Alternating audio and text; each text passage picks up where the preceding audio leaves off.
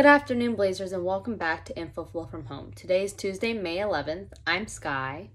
And I'm Nolan. In local news, Montgomery County surpassed 70,089 cases of COVID-19 as of Friday, May 7th. According to the Maryland Department of Health, just over 39% of county residents have been fully vaccinated against COVID-19, while 54% have received at least one dose. In more vaccine news, Pfizer-BioNTech initiated its application to gain full FDA approval for the vaccine on Friday. The vaccine is currently being used under Emergency Use Authorization, EUA, which is a special authorization given to medical products in times of need that have adequate manufacturing information to ensure quality and promise to work to full FDA approval. The Montgomery County Council has agreed to spend $500,000 to fund a new biodefense center that would specialize in pandemic prevention.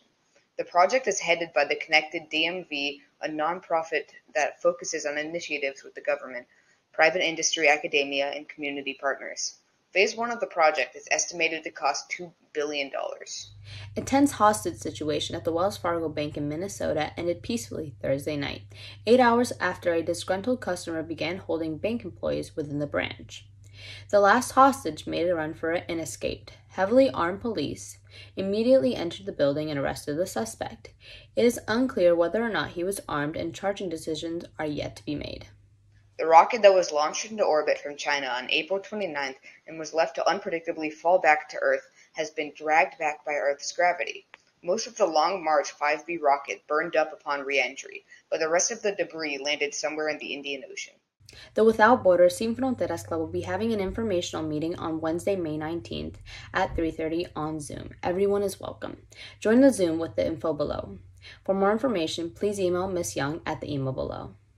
The senior parent meeting on May 6th covered Senior Celebration Day, graduation rehearsal, and ceremony details, and more. Check Blair's website for the meeting recording and slides. Blair Summer Program registration is now open. For information on all of the original credit recovery, credit extension, enrichment, and college readiness programs, go to the link below. Deadline to register is June 4th. That's all for today's show. Check out our website at bnconline.net to submit any announcements, and follow us on Instagram at bnc_Blair and on Twitter at bncblair.